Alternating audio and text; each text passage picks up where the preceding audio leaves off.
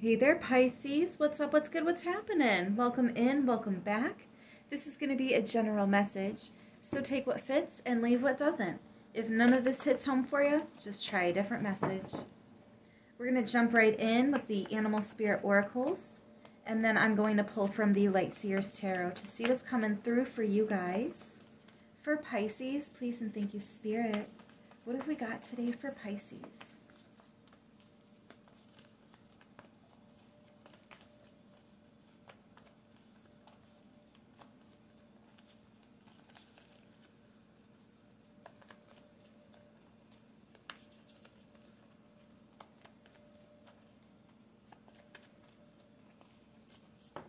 Thank you. Dolphin Spirit, this and that are true. 20, which is the number of judgment.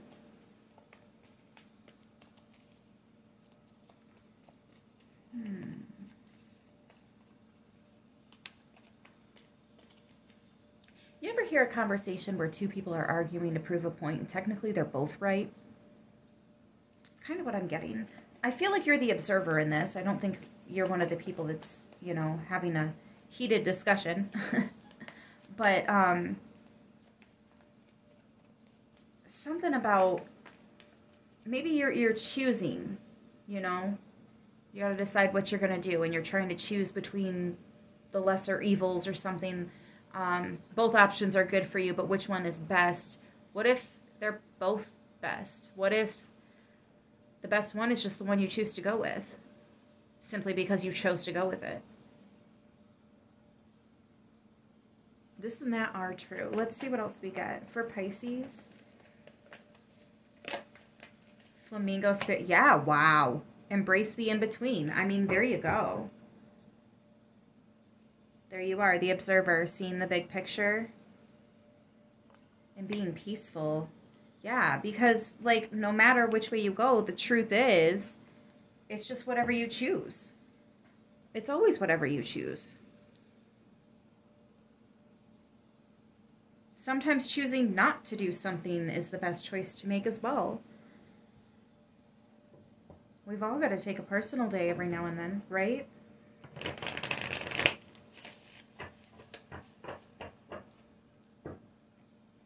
see.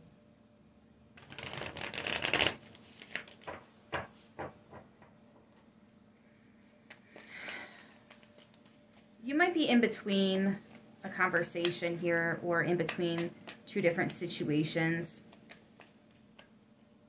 You might even be in between the ending of one situation and the beginning of a new one, or a cycle. Either way, as long as you're cool, calm, and collected, I think this is going to go just fine for you. Yep, exactly. Kitty, look, I know you love the cards. Oh my goodness. Hi, sweetheart. Sorry, Pisces, I might have to pause for a second. She's been pulling cards for me the last couple of days. She's so sweet. She's our little tarot kitty. Yes. Our new rescue. Her name is Luna. She's just a baby, huh? Yes, a pretty baby. I apologize, guys. I did mention to Libra and Aquarius, but since she's poking in for you guys, I'll mention it to you as well. There's a deck, a mini deck in my Amazon wish list. It's in the description box below if anybody would like to get her own deck. Figured a mini one would be easier for her to work with because she's so small. Stop it. Stop. No.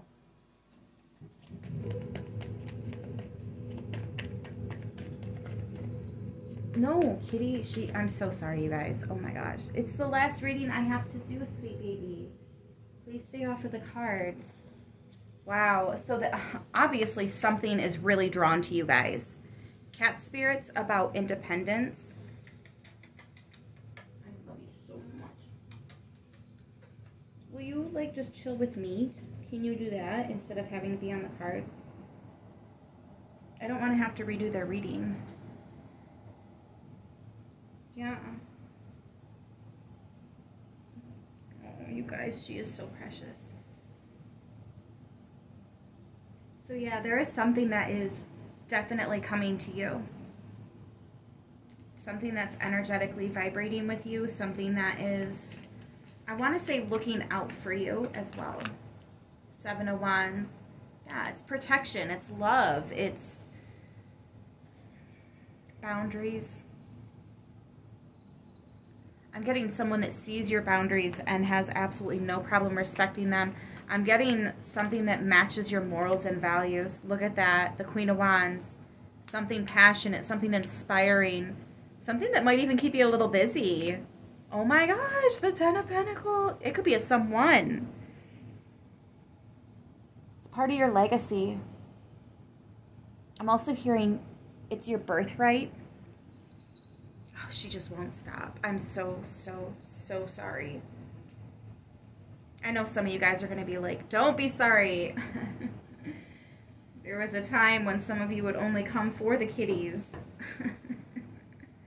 I don't do the content facing me like that anymore, but anyways, a lot of independence coming your way. If this is a relationship, you guys are independently coexisting, meaning you have your life, they have theirs, but you guys, wow, really? But you guys are able to do your guys' nights and your girls' nights, and there's no, like, competition, there's no conflict, there's no jealousy.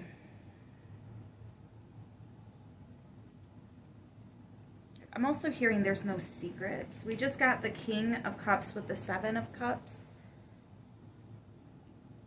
Again, you guys have a lot of decisions to make. You're in between different phases, and I just feel like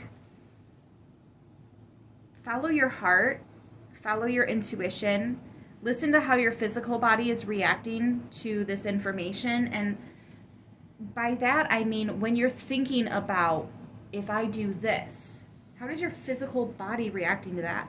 And then if you think about the other situation and doing that, how does your physical body react to that? You know, are you getting tired thinking of one? Are you getting excited and happy and now you're smiling? It's interesting because I just said something so similar to, was it Capricorn? I think it was Capricorn. So for some of you guys, this could have to do with Capricorn energy, or maybe you also have that in your chart. You're going to want to check that out if you feel drawn to it, though. I feel like no matter what, you can't lose. Even if there's a lot of distraction, at least it's cute. Guys, I apologize for the kitty taking over your reading. I'm going to go ahead and leave it there. My goodness. I will see you guys in the next one. I love you. Until next time, stay beautiful. Oh my goodness, kitty. Explain yourself.